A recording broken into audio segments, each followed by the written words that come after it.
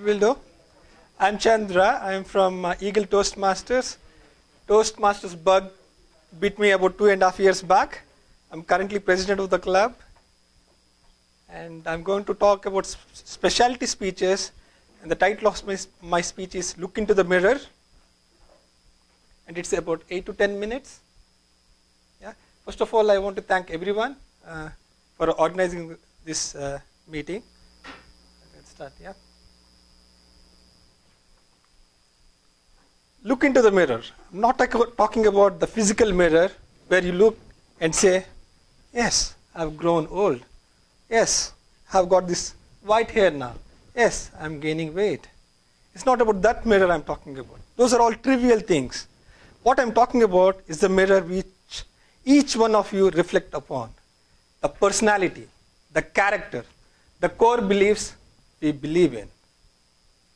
When I look at myself, that is to you, think back about 15 years back, what I used to believe in, what my personality was, my character was, or core beliefs were, and with time, as I got married with children, those have changed completely different. What I used to stand for there, now I'm this side of the room. And what are the things that actually changed them? Let me go through them. First, one of my very, very good friends one day asked me, what does the world run on? Of course I said, it's gas. But of course that's not the answer. And he said, no. Does anyone know what the world runs on? Anyone want to take a crack at it? Thank you. Yes. It's love. Think about it. Everything we do, it's the love. We love our friends, we love our family, we love our children, we love the work, sometimes, not often. We love our career. It's always about the love. Love is like an engine. Love is like an oil to the planet engine. Without love, nothing is there. That sets our personality, character, everything. Then comes indebtedness. Is paying back. Our gratitude to that. Right? Oftentimes, we do things not because we love it, because we want to show our appreciation. We go an extra mile for our bosses, not because we agree with him, because he stood for us, like Heather said. Right? They believe in us and we want to pay back. And now if I see today, at Toastmasters, you see both of them in a lot. We are here in this cold weather because we love Toastmasters. And many people stood up, organizing this one for us to give this opportunity to talk in this public space, improve our skills, is because we want to pay back. Right? That also sets our personality, character, our beliefs.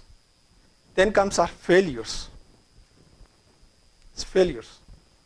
One wise man said, I would rather fail a few times than succeed the first time. By success, that's only one way that teaches you. But failure lets you go back and assess it. Why is it? You get to know everything. I have several stories with Toastmasters itself, my failures. But I do not want to bore with Toastmasters here. But let me tell you my personal story. 15 years back when I came here for my graduate studies, I was fresh. I was 20s, early 20s. Like any student, instead of focusing on my studies, I was of course focusing on my life partner. Yes, I have my own share of failures there. Then enters Mariala, a friend from Italy. She came to New York for 6 months as an exchange student. Oh, she stole my heart. I thought she's the perfect person. She thinks like me, behaves like me, she feels for people. Yes, she is the one. I found my partner. But of course, I didn't have the guts to tell her. Like a chicken. So one day, we were walking through the woods, late in the evening. We were taking that stroll, and suddenly she utters the golden 3 words I was waiting to listen. I love you, Chandra. That's it. My heart was somewhere there. Yes! And of course, was pumping. Yes, joy, yes! Then I did not hear the next 3 words she said. The next 3 words she said is, you are like my little brother. Oh. Yes, thank you. My balloon just popped. But then, we are the best of the friends now. I was the best man for her marriage. I went to Italy, to the Rome, and I signed for her marriage. That taught me a lot of things. Then finally comes the experiences. Nothing can beat experience. Nothing ever. You can give like 100 points how to get over your fear to come here and talk. But I'm telling you, my heart was pounding like 100 times per minute as other was finishing her speech. Yes, but I have to come here, experience that one. Again, I'll tell you another story, not Toastmasters. Yes, after that Mariala bump I had another failures, but finally called my parents. Mom, you have to help me now. I got married to Padma. I did not even see her before marriage. Yes, I know that. I did not see her before marriage. It's a gamble I took. And she is exactly opposite of me. If I'm on North Pole, she is South Pole. If I'm South Pole, she is North Pole. We are like yin and yang. And I always tell her, she is not here, but I tell her, if she is sitting in this room, she would be the last person I would consider as my wife. Because exactly the reasons I told. But after 8 years of our marriage, I can tell you that is the best ever decision I have taken in my life. Again, it's experience.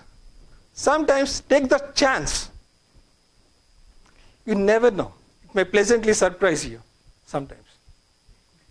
Sometimes, not always, yes.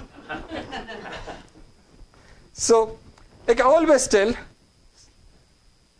if you have a beaker and you fill it with a lot of pebbles in it, and if you put water on top, does the water reach to the bottom? Yes? Right? It always reaches the bottom. Think that our lives are like water. We are like water. And there are several pebbles in front of you. They are like obstacles. But always find whatever the tiniest space you can find and walk through it. Find your space. Find your things.